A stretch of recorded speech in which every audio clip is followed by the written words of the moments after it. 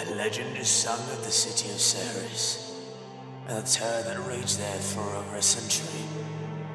The legend of a demon, a Cambion terrorist, and a hero who saved them. A hero who saved you. A hero who saved me.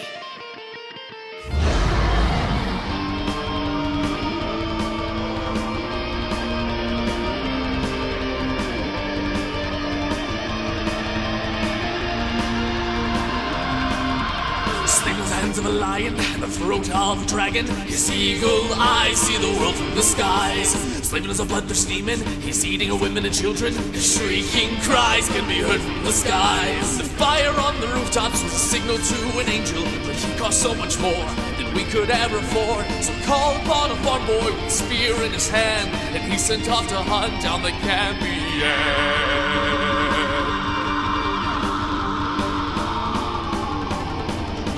Farm boy's name was Hugo, Slaven had eaten his family. He felt so alone as he set off from home.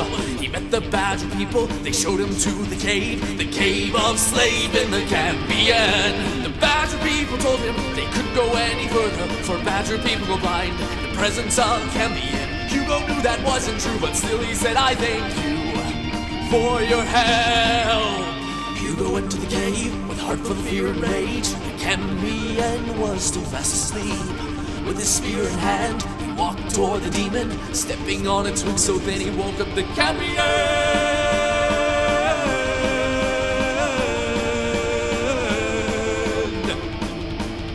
With a sword forged from darkness, Slaven tried to kill him, but he barely missed, avoiding Hugo. And Hugo looked into his eyes with a smile from ear to ear, said, "You will die," as he plays a solo.